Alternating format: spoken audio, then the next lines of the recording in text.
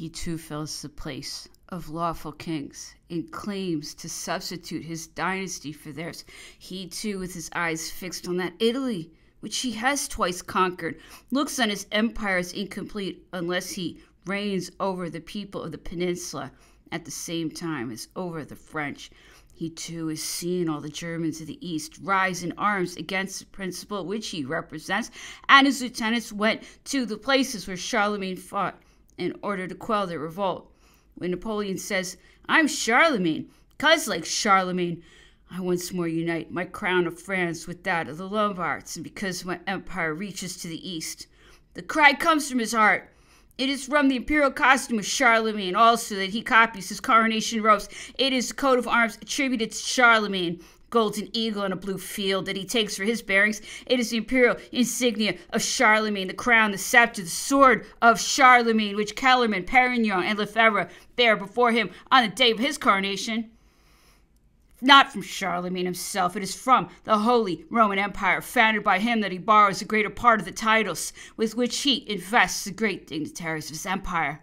Cavaseris is Arch-Chancellor of the Empire because there was in the College of Electors an Arch-Chancellor of the Empire who was Archbishop of Mainz. Lebrun is Arch-Treasurer, as was the Count Palatine of the Rhine. Louis is Constable, not because a Constable up to the time of Louis XIII commanded the armies of the King of France, but because a Constable was one of the Palatines of Charlemagne. If the name of Grand Admiral is without precedent in the Germanic Empire, for even in France it dates only from Louis XIV and brings to our recollection only the Comte de Toulouse and the Duc de Penthièvre.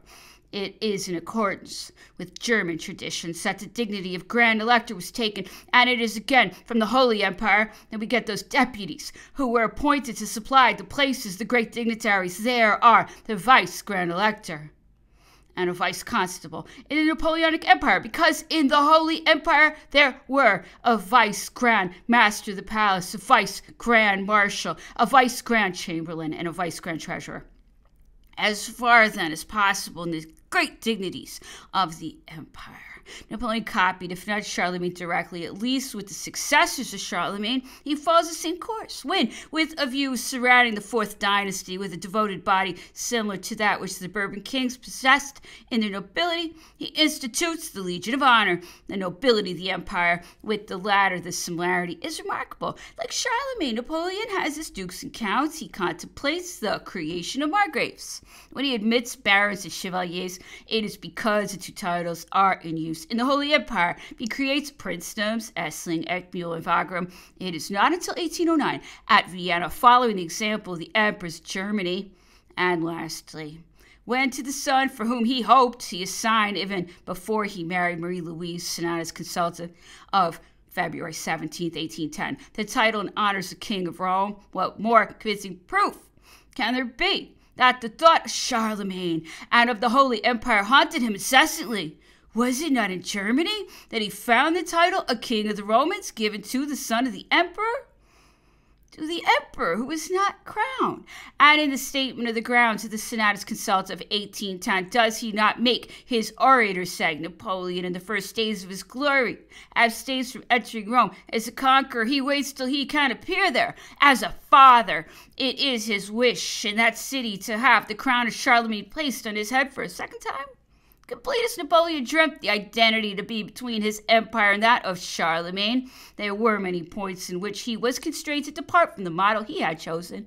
For to satisfy the largest possible number of his companions in arms, he was compelled to multiply offices, and in a lower rank than that of the great dignitaries of the Carlovingian origin, to create other great officers, having for the most part no duties to perform, whose titles could only have relation to institutions which were in existence recently, or which could be created anew without ridicule.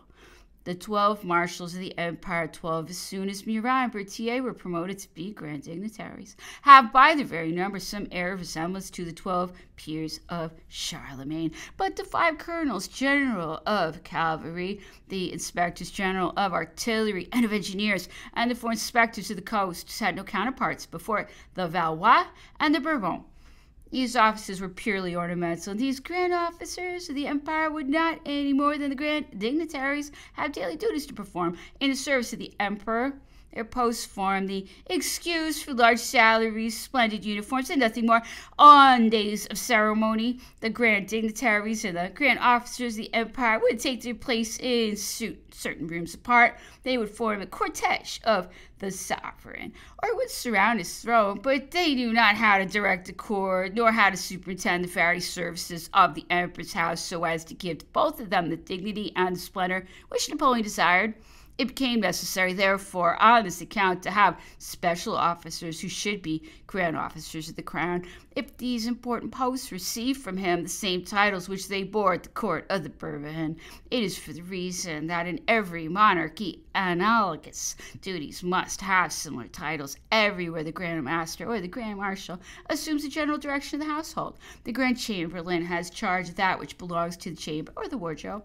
The Grand Almoner watches over the spiritual department. The Master of the Horse directs the stables. The Grand Huntsman manages the hunts.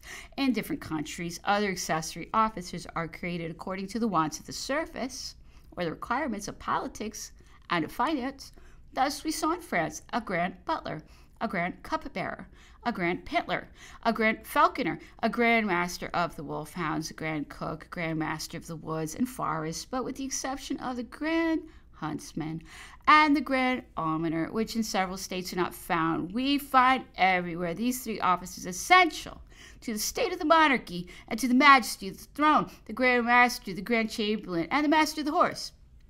These, then, Napoleon was of necessity bound to reestablish, not as a Grand Master, for the title is too ambitious, but a Grand Marshal, as in Germany, a Grand Chamberlain and a Master of the Horse, for no court was without them. He appointed a Grand Almoner because such an office was customary in France, a Master of the House for the same reason, and with equal rank, a Grand Master of the Ceremonies, whose office is still more necessary than in former times, for all the new corners have to be taught in etiquette, which many have forgotten, and which most have never known. Napoleon thus places himself on an equality of state with the other sovereigns of Europe. He constitutes his court essentially the same elements which form theirs. The customs of courts are everywhere the same, so that willing or unwilling, he is compelled to accept the traditional way of naming these offices which existed at the court of the Bourbons, which alone adapted itself to the times in which he lived. For in truth, the days of Charlemagne were somewhat remote. Having reestablished these titles, what duties shall he assign to their bearers? How shall he contrive to conciliate modern feeling, the spirit of equality, the spirit of the revolution, of which, in spite of all, he is the representative, with the ceremonial, that hatefulness and absurdity of which he recognized? His aim was not so much to surpass in splendor the kings who preceded him and the sovereigns who were his contemporaries.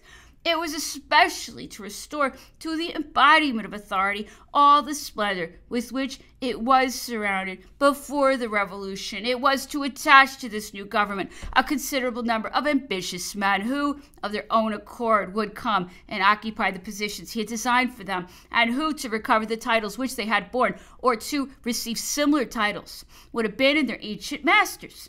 It was to promote expenditure by the festivities which he would command, and thus foster national industries. It was to reestablish a center from which should radiate an example of politeness, of manners, and of fashion. It was lastly by the numerous barriers and the distance placed between the emperor and the people to increase the veneration of the multitude. But there is a wide distinction between such a course and any attempt to reestablish the power of the great officers of the crown and their subordinates on the same footing as under the Bourbons, or to resume the etiquette practiced 14 years previously, and to insist on its strict observance. If he desired to do so, it was impossible.